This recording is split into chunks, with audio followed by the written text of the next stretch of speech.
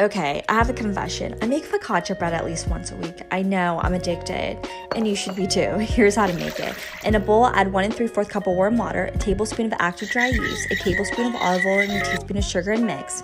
Then add 3 3/4 cup of bread flour, a teaspoon of salt, and then mix until combined. Then add additional olive oil.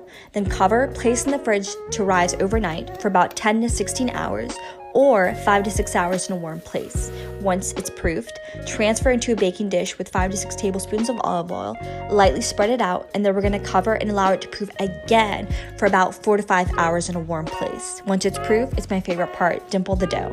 You can top this dough with anything. I did some sesame seeds and an herb oil. Go ahead and preheat the oven to 420 degrees, and then bake for about 35 to 40 minutes until nice, golden, and crispy. Enjoy.